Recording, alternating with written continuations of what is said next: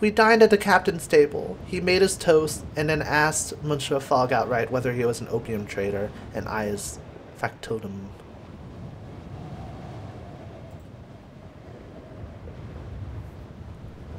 I looked at my master, who merely said he was not. Captain Ong guffawed and commanded our glasses filled once more. It is a profitable business, he advised. A man can make his fortune in opium, if, and he addressed to the last to my master, he is not squeamish.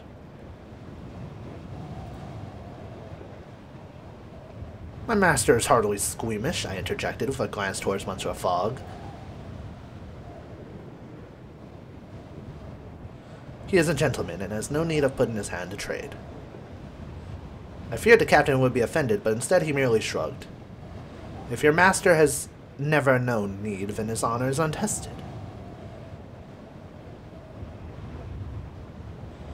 Monsieur Fogg gave me a glowing look before turning to the captain.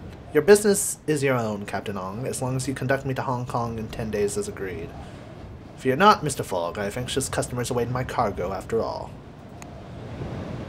Well, at least my relationship went up with him.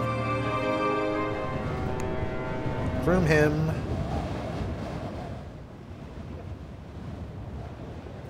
Fascinating.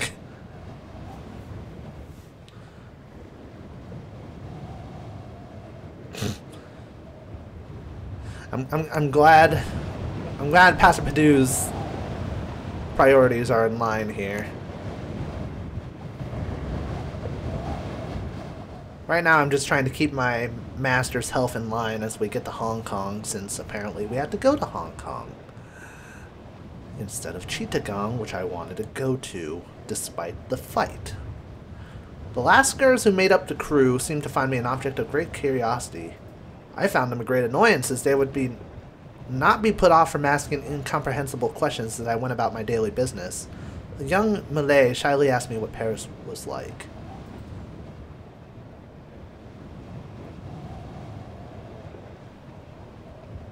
It is beautiful, I said cautiously. The Seine glitters like a snake. The theaters spill light and color onto the streets. The cafes are full of men and women debating and drinking endless cups of coffee. Beautiful women and beggars all on the same street. She looked at me curiously. I took a deep breath, dissatisfied with my answer.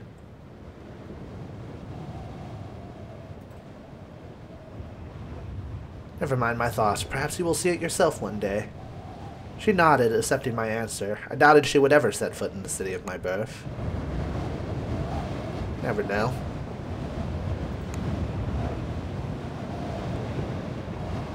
Well, here we come towards Singapore.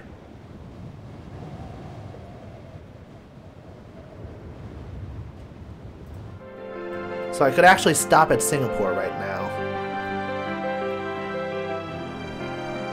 But I could get to Yokohama, like, right away.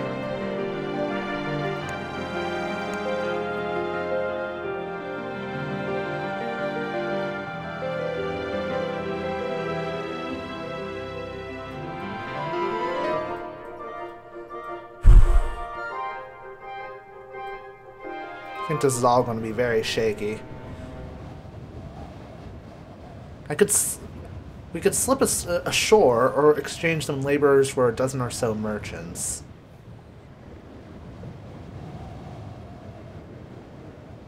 Nah, I think we have more going for us in Hong Kong, so...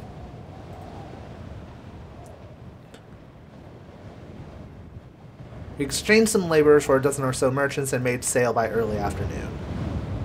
As expected. Greetings, Captain. Alright, going from Hong Kong to Yokohama.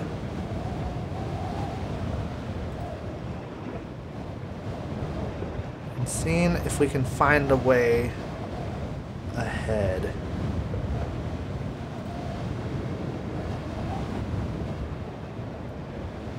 No.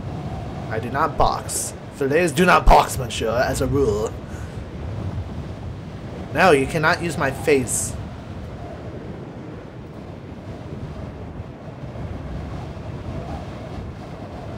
Not giving me any information I need.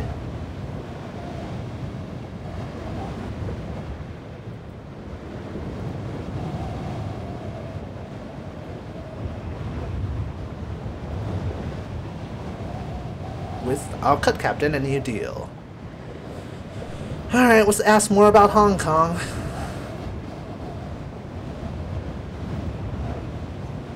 And then let's figure out... maybe get into Manila? About Honolulu. I got, like, no real information from the dude. Like, he gave me information, like, all these different, like, buying options.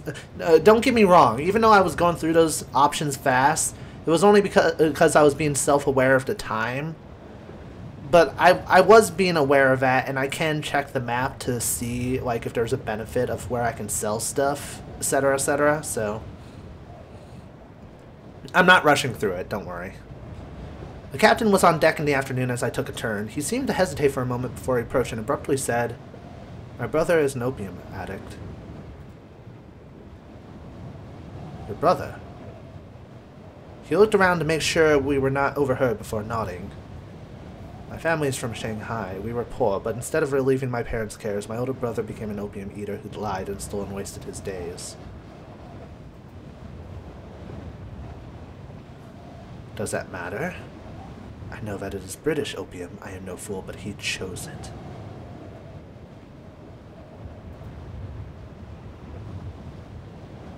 You're right, I agreed, discomfited. He let your family down. I left Shanghai at 15. I ended up in Singapore with nothing to my name but a shirt, and look at where I am now. My parents live well on the money I sent them. What of your brother? A look of fleeting sadness crossed his face before it hardened over. I do not know. Dead probably, if not begging on the streets. He took a shaky breath. I have not talked of this for many years, but I wanted to tell you this, monsieur. Things are not so simple as you seem to think.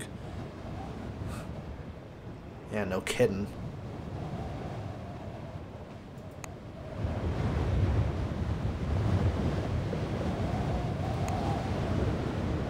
He seems to be discontent about the fact that his brother was an opium addict, yet he's, like, delivering opium, like smuggling opium.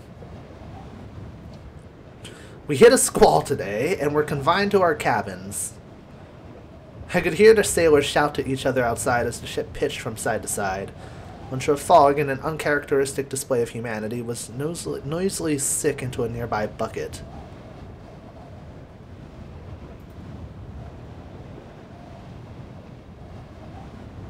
I mopped his brow, an act which he clearly deemed overfamiliar, even in his compromised position. Well, too bad, I did it.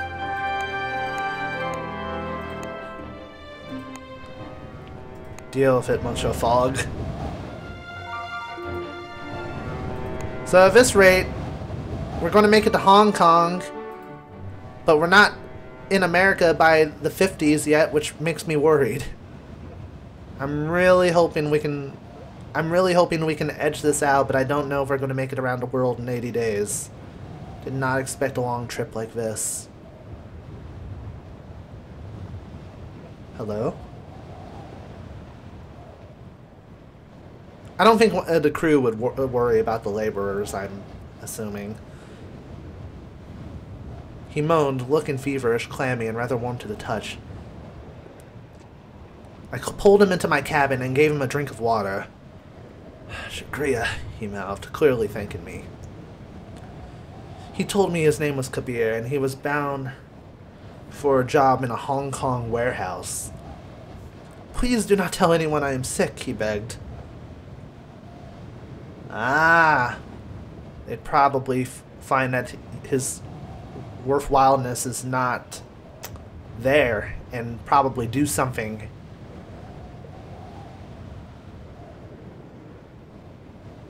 Wait, his name is Kabir, but he's saying Shukriya. Oh, that's his way of saying thanks, alright. But why? I asked. I have a job in an Apcar company warehouse. I do not want them to think I am sick. Weak, he coughed. Please, Sahib. Alright. I let him stay in my room till he had recovered. I'm a good dude. I'm a good dude.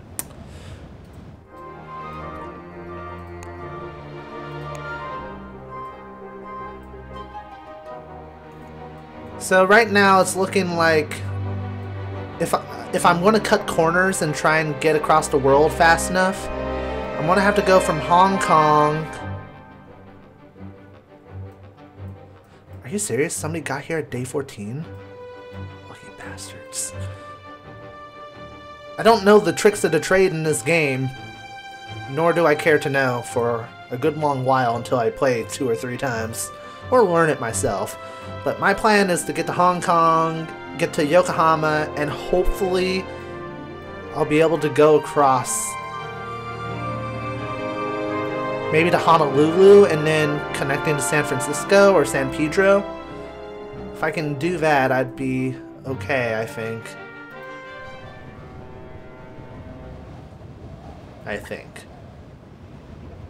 The confidence that I feel, or that I felt, has dissipated. Significantly dissipated.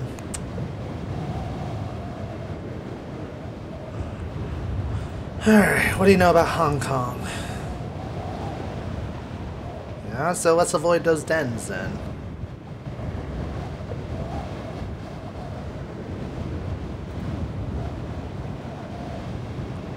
Thank you. I just wish we did better. And there's a traveling circus in Yokohama. Fascinating.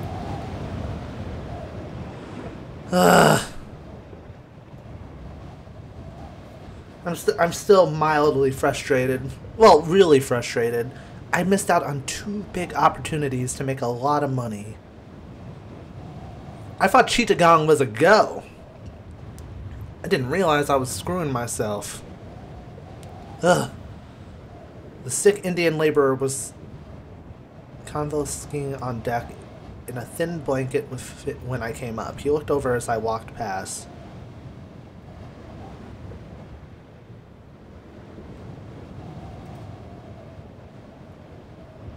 Careful not to make eye contact. He nodded, understanding that I was keeping his secret. Yeah, I just had like this instinct in my head, like, if I started conversing with him, other people, other workers would be like, something's up. So I did him a favor there. For sure. We reached our destination in the promised 10 days, quite a miracle. And one that Captain Ong was clearly proud of. He shook our hands with great gusto as we disembarked, his eyes dancing. Good luck, he called as I looked around the crowded, colorful lit harbor of Hong Kong. You made it. Let's do a little bit of exploring.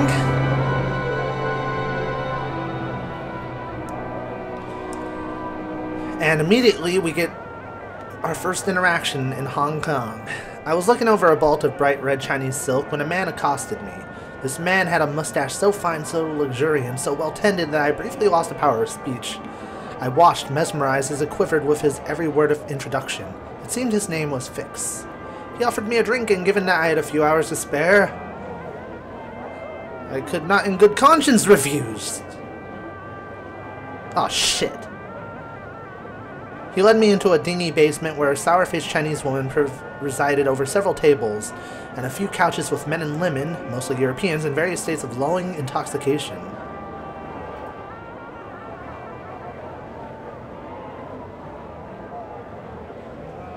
You frequent such a place? I asked, attempting to reconfigure my image of Monsieur Fix. The gin is good, he told me, and ordered us a bottle to prove his claim. It was thin and sharp, but not wholly distasteful. We chatted amiably for a time, though I noted he kept my glass full and not his own. Listen, he said abruptly. I'm a police detective sent from the London office. London office, huh?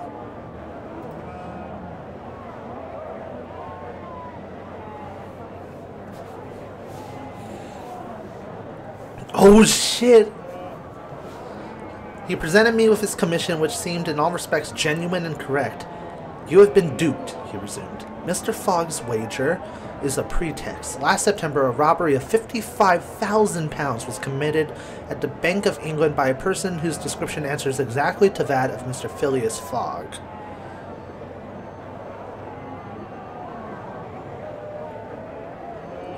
Yes, what? £50,000, did you say? I slurred, feeling the effects of the bottle of gin. It surely cannot be. You know scarcely anything of your master, Fix ground on. You went into his service the day he departed on this so-called wager, carrying but a large quantity of banknotes.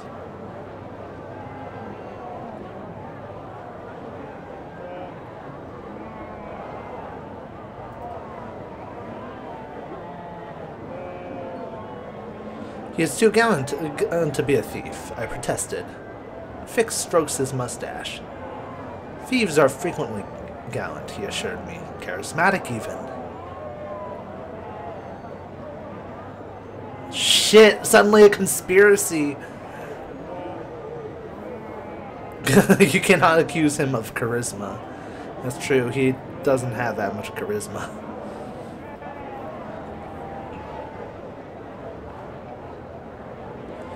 I have not met him. I only know that Scotland Yard have been sent me out here to capture this fog. The detective hissed a breath which fluttered the tips of his oiled mustache. I could arrest you as his accomplice.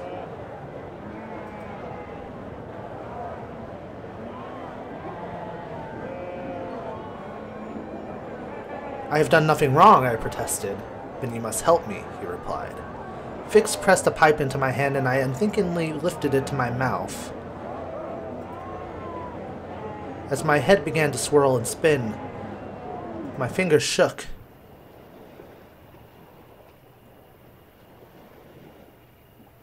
Yep.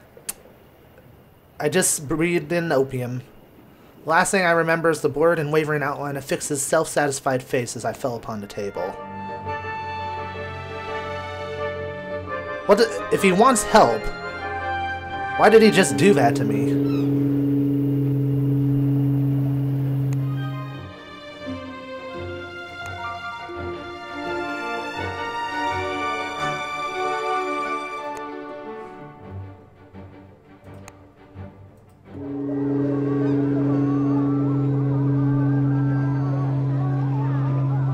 Wait, where's all my money?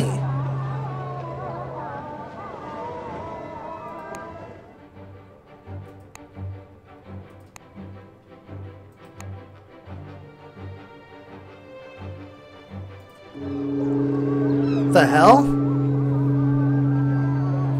Whoa, whoa, whoa, whoa, whoa, whoa, whoa. Okay, I have zero money, none of my possessions. None of my possessions, right? I can't shop or anything, of course. And Monsieur Fogg is nowhere to be seen.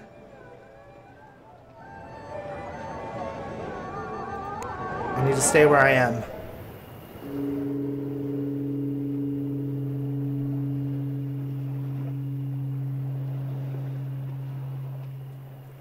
I wandered the streets, desolate and alone. I had grown so used to tending to the whims of my master that I felt myself a stray leaf, abandoned to the winds of terrible misfortune without him. Everywhere I went I asked about him, but with scant success. I slumped outside our hotel, disconsolate, when a tramp approached me.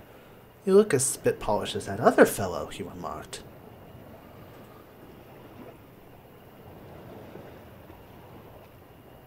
"Was going off to Ryouseiken or something like that," the man replied, demonstrating a staggering lack of knowledge for a local man. With that, the fellow ambled away. In my addled state, it was as though he had never been. Ryouseiken. Yokohama? Was that the truth of it? Well, it seems we have no other choice. Let's go.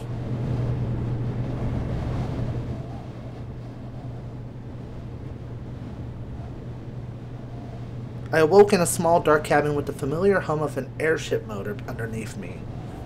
As for my head, it was attached to my body, and that was the best that could be said of the situation. Where was I? How had I ended up aboard the ship?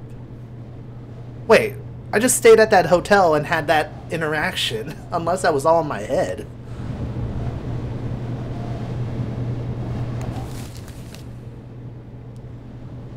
Paris World Fair, a roaring success.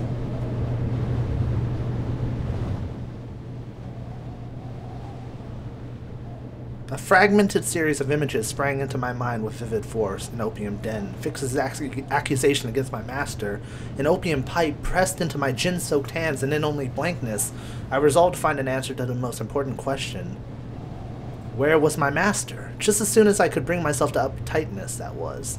Ambulation was a task best approached in stages, and I am ashamed to say that I fell at the first hurdle and collapsed back into my hard cot, trembling and insensate.